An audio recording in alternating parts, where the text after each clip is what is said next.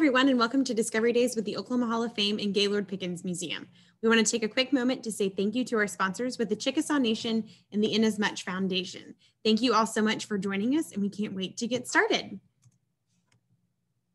All right, so this is our museum located here in Midtown, Oklahoma City. We love this museum and love that we get to share with all of you. We have lots of fun new programs and exhibits coming your way in 2021, so stay tuned for those.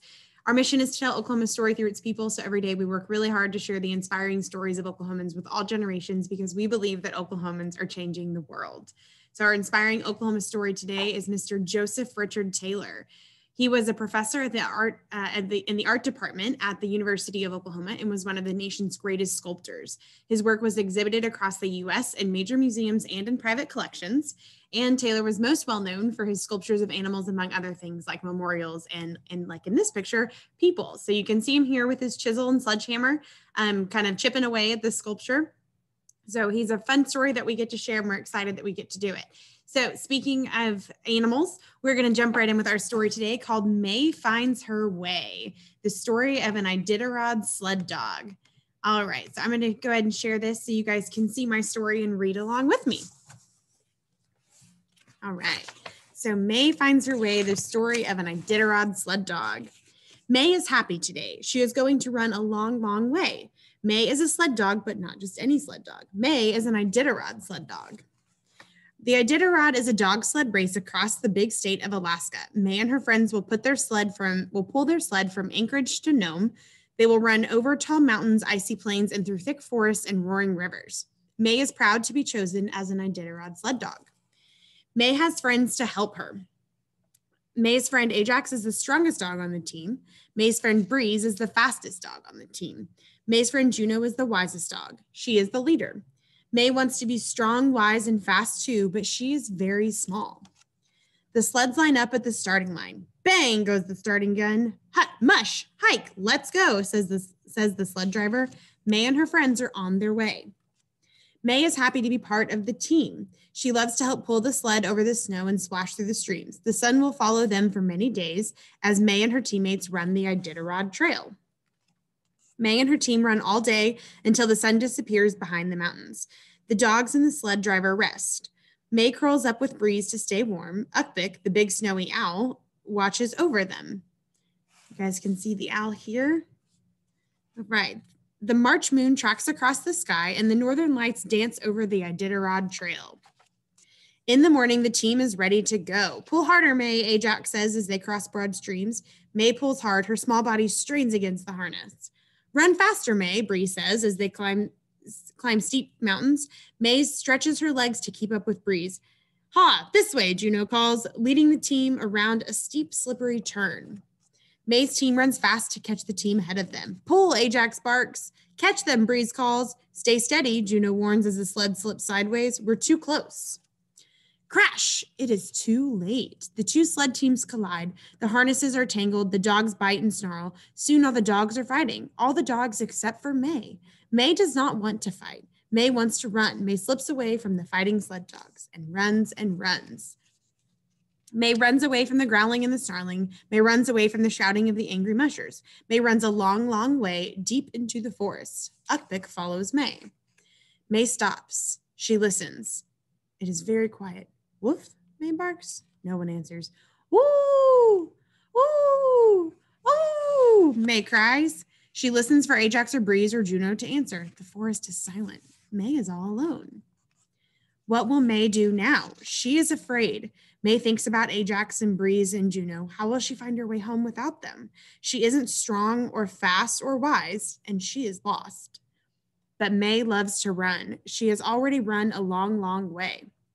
May will be strong like Ajax. May will be fast like Breeze. May will follow the Inuksuk like marks the trail like Juno taught her. This sign right there. Maybe May can find her way back home along the Iditarod Trail. May starts running. She runs through a river. The freezing water hurts her feet. May keeps running. May runs over steep mountains. She loses her warm boots on the rocky trail, but May keeps running. May runs and runs until she is too tired to run anymore. She stops to rest. Her empty tummy rumbles and growls. She hears a wolf howl. He sounds hungry too. May is afraid, but she cannot give up. May knows Ajax and Breeze and Juno will be waiting for her at the end of the trail. waiting for her at home. It is night.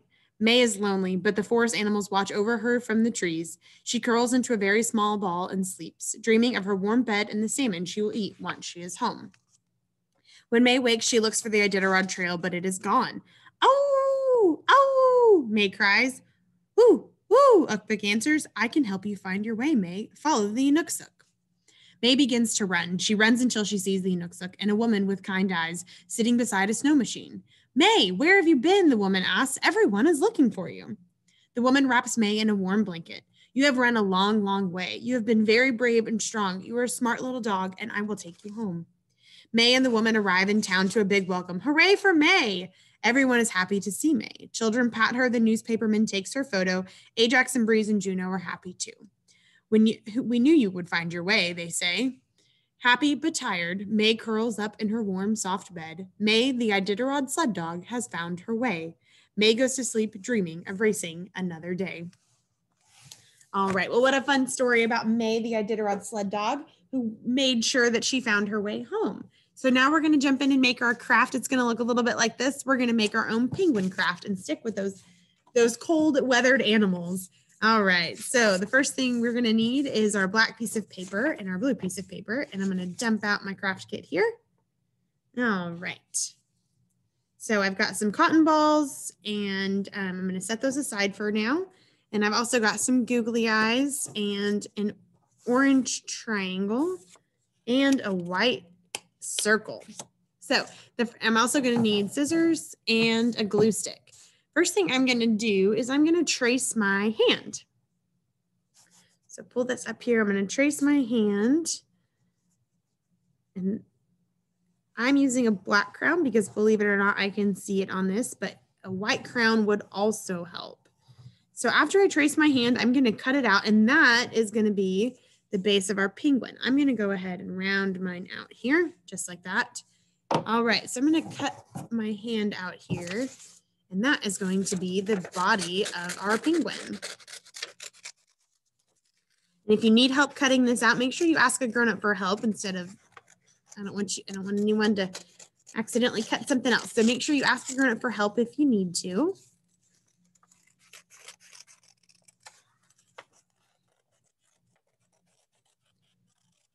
All right. So after I cut this out, I'm going to go ahead and glue it down. So I go ahead and then I'll glue it down, and this will be the body of my penguin, and then I'll be able to add the rest.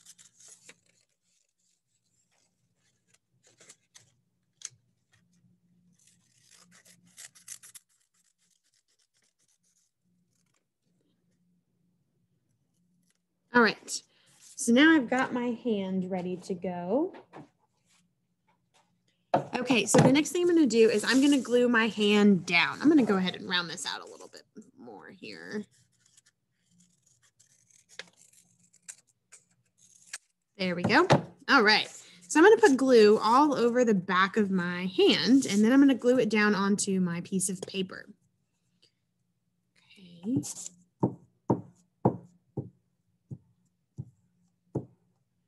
So I'm making sure to put glue all over each one of the fingers. And then, of course, around the edge, too, to make sure it sticks really well. So I'm going to put it a little bit towards the bottom, not all the way at the bottom, though, just like that.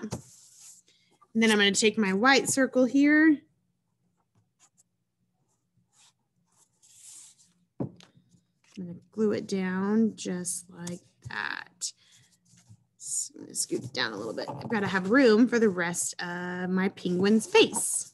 All right, so I'm going to take my beak, and I am going to actually fold my beak a little bit here.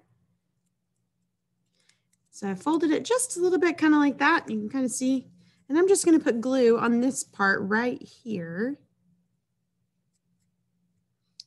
That way my penguin has a beak. And then I'm just going to fold it down like that. And now he has a full beak. Okay, now I need my googly eyes. One there. And one here.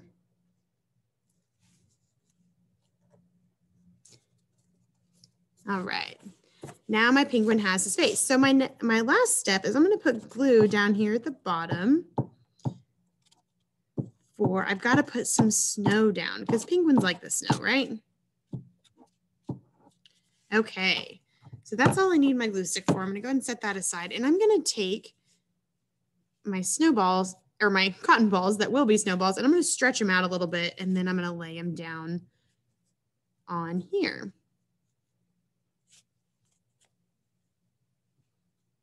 All right, so this is making my snow. And I just stretch them out a little bit so that way it's like big fluffy snow instead of just really tight snowballs. Although I suppose our penguin could be having a snowball fight, right? If you wanted to, you could even take one of the cotton balls and just glue it in his hand and give him a snowball. Okay, so there is my penguin. I'm going to stop sharing so I can hold this up and show you guys. So here is my penguin. You can take crayons or colored pencils or whatever, and you can draw all the way around it and draw some snowflakes or anything else that you want. All right, guys. Well, thank you so much for joining me. I've had so much fun with all of you. I can't wait to do it again. We'll see you guys soon. Bye.